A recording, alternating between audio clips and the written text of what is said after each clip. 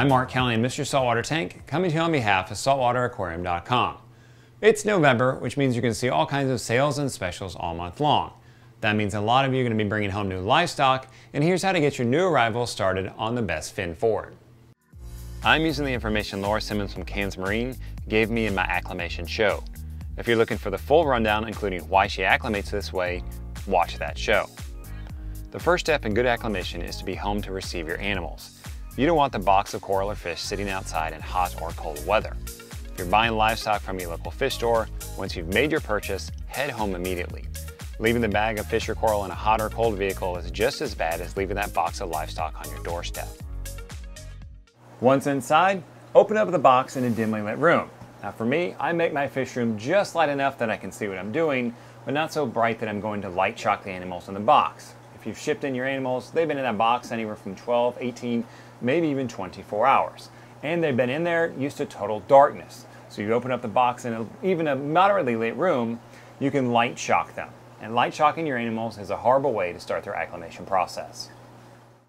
Once I've got the bag containing the animal out of the box, I float it in my sump or my tank for 15 minutes. Note, you still want to make sure the room is dark, so don't float the bag on your display tank lights when your display tank lights are on. Hello, light shock! After 15 minutes, you can either open the bag, roll the top so that it floats in your tank, or gently transfer the contents of the bag into a bucket.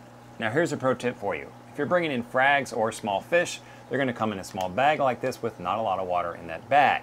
Therefore, if you transfer everything in the bag into a 5-gallon bucket like this, that fish or coral is not going to be underwater, and you want these animals to be completely submerged the whole time you're acclimating them.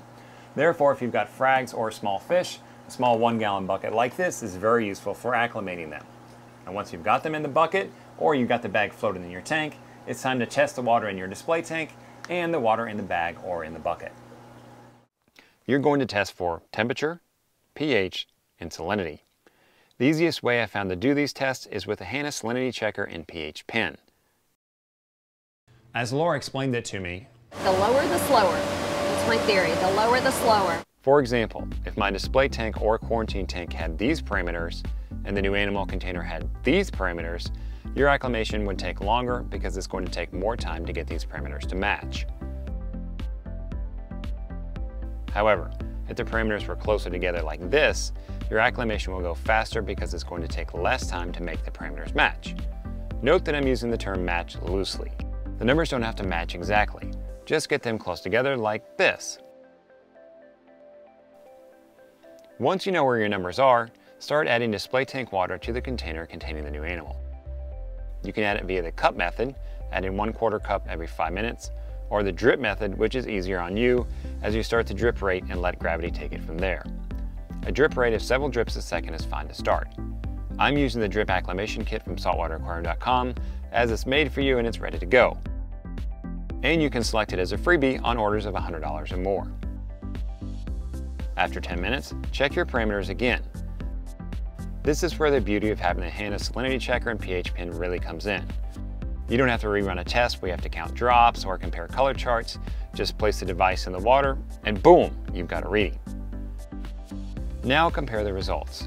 The readings from the new animal container should be changing and getting closer to your display tank. If not, increase the rate that you're adding water to the new animal container. Wait 10 minutes and test again. If you need to increase the drip rate or the rate that you're adding the 1 cup of water to the new specimen container, go for it. Remember, you want to see these numbers change and you want them getting closer together. As the numbers get close to one another, you can increase the drip rate or the rate that you're adding the 1 cup of water. Repeat the wait and test process until the parameters are really close to one another. Here's what really close to one another looks like. Remember, you don't have to match, close is fine. Once your numbers are close, transfer your animals to your display or quarantine tank. For fish, Laura and I both recommend, as she puts it, howdy cages, or as I call them, acclimation boxes. Note that these aren't needed for coral. I let the fish hang out in the acclimation box for several hours. As long as you don't observe any aggression from the existing fish in your display or quarantine tank, release the new specimens into your display or quarantine tank. Pro tip, I like to keep the lights off or turned far down for the first day to encourage my new arrival to settle in. And I found that it makes the existing fish in my display tank chill out to help reduce any aggression. For coral, once it's acclimated, I dip the coral and then place it in my display or coral quarantine tank. Proper acclimation is one of the best things that you can do to help your new arrivals settle into life with you. Whether you're putting them into your display tank or, as Laura's I recommend, into your quarantine tank first, slow down, take your time, acclimate them properly so that your new arrival gets started with the best fin forward. I'm Mark Callahan, Mr. Saltwater Tank, coming to you on behalf of SaltwaterAquarium.com. I'll catch you in the next episode.